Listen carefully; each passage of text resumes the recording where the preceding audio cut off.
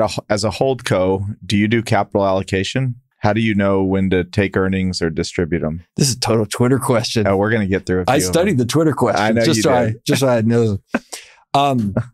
Look, I think in my course, by the way, I got to promote my course. Oh, that is, if you look on the screen and you go HoldCo course, we're about to get there.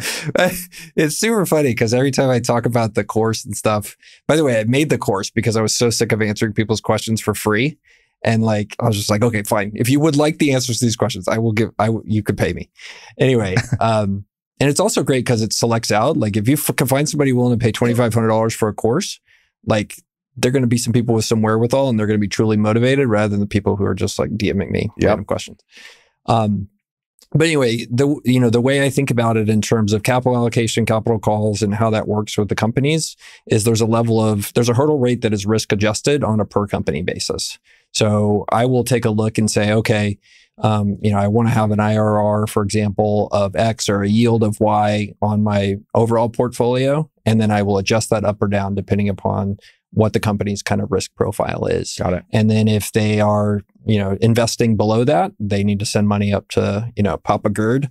And if they have a great place to deploy it, which most of them do, then they can keep reinvesting capital and we'll go from there. And as far as if they do have somewhere, is there a hurdle or a certain return that you want? Does it have to be in year one, or do they just have to convince you it's good, or how do you know it's a good place to deploy capital? Yeah. So there's early on with the smaller stuff, we will be doing a lot of, wet finger in the air kind of, does this make sense by feel? As the companies get more mature, we will do more sophisticated kind of sensitivity analysis around those. So, our Fireworks business is very sophisticated in terms of how we do underwriting of deals at this point. Like they'll build LBO models, or not LBO models, but leverage models in terms of site development and estimations, all that kind of stuff. And so we have a hurdle rate for them. And then the individual businesses will analyze those kind of on a per initiative standpoint. All right, we're going to get to the course in just a second. That's fine. We promoted it already. That's the part. No, actually, I think we're going to tie what we just talked about with HoldCo with being a creator. And the plan was to kind of bring it down to this thing. But when you have 11 companies, you have 11 CEOs. 11 CEOs are, what's the typical profile of a CEO? Hard charging, maybe a little ego in there, maybe a little, I think I'm right. All great people. But I guess the question becomes, what happens if you're at odds? You don't seem to me to be somebody that you get at odds and maybe we're going to be mad and fight over it. But like when you just do not align with what the CEO wants to do, are you ever, as your system set it up to where that filters it out really far in advance to where you're not being surprised by something? Because once you have 11 personalities, it seems to me like there could always be something where it's like, all right, we're in severe disagreement here. How have you thought through that? Yeah. So I think having an aggressive interaction model with one-on-ones, being on the same page, and them understanding kind of where we're each at in terms of what we want to achieve out of the business is the right model there to not be surprised by anything. Yep. Is there a time in which we get to a point in which I will occasionally say, okay, there's a tie here and guess who wins? That's usually that happens, but it's rare. It's maybe a couple times a year. And the reason is, you try to avoid that by having those, kind of interactions ahead of time. But the second reason is like, I really want the CEOs to be taking ownership of the business, right? I want them to feel like they're in control of it. So it's very rare that things get to a point where I'm like, no, like we're doing it my way. Yeah. And that's by design. It's because I'm going to put ultimate trust in them. And I think that creates a pretty healthy dynamic because they all take it super seriously. Yep. They're like, man, I'm really being trusted with this. Yep. Like I need to really bust my ass because we're putting faith in them. And you had done a thread on it at one point. I think it was how to hire a CEO, but are there best practices for how to incentivize a CEO?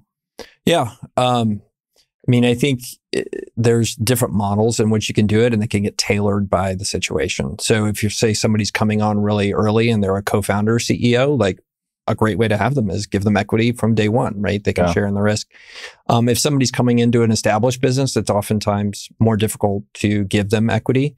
So the model that I actually use is a bonus style structure that is incentives based around them being aligned with the interest of the owner.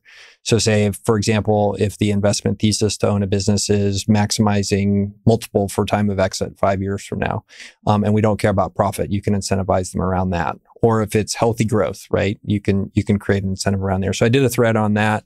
It basically ends up being a 2x2 matrix where it's like EBITDA versus revenue. And I use that with, pretty much everybody at the C-level in my companies now. Okay. All right.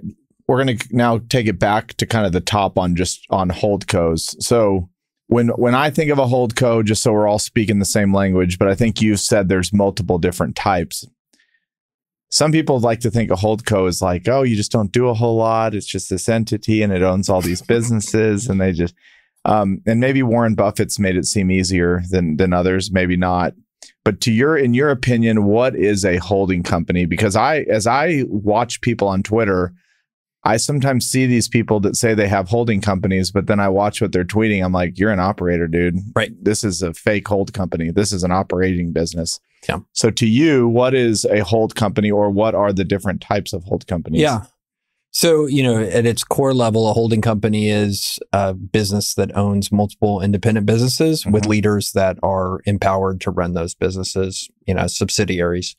And there are different flavors of those. There's everything from like a Warren Buffett style, what I call a pure holding company, which is like this, and that's what I do. It's like a disparate set of unique assets, and you may even run different strategies.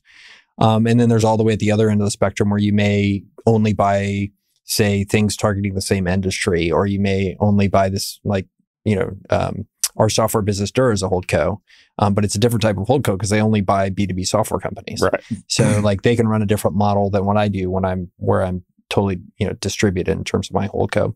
And then there's roll-ups, which I also consider HoldCos, where you can have, you buy 3 different chains of, oil change places. That's a roll-up that, technically could be considered a HoldCo, and I consider it that. And ultimately, I think the difference is between an operating business and a HoldCo is what the CEO does every day, which, to your point, people think, oh, you just kind of hang out and you go to Dairy Queen and you drink your Diet Cokes and you hang out. Like most every HoldCo operator I know operates more like I do, where we're working our ass off. Yeah. Because we don't own Union Pacific and all this stuff that Warren Buffett. Yeah, I wouldn't do anything either if I owned Warren Pacific, Geico. But guess what? Like the baby boomers bought all those companies. They're not around anymore. Yeah. So the rest of us Gen X, we got to figure it out. And but in my case, like what the CEO does all day is capital allocation, coaching, supporting, monitoring, so the operation I'm doing is supporting those CEOs, and it's a full-time job. Is there a capacity where you just can't take on anymore? So what people mostly tend to do is you end up creating like people underneath you to take portfolio managers. Yeah.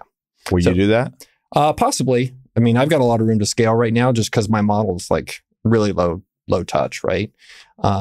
I mean, low time requirement. Like I just go to board meetings and do one-on-ones, and like say per company, I would spend 2 to 3 hours a week, max. Okay, but to be fair, even if it's 2, that's 22 hours a week. If it's 3 hours a week, that's 33 hours. Absolutely. Yeah, but I'm only at 11. So, but then you've got threads to write. We're gonna get to what does a week in the life of Girdley look like, but in fairness, let's just say you added 4 more companies. Then you're kind of at a spot where maybe you have to hire that next person. Absolutely. Yeah.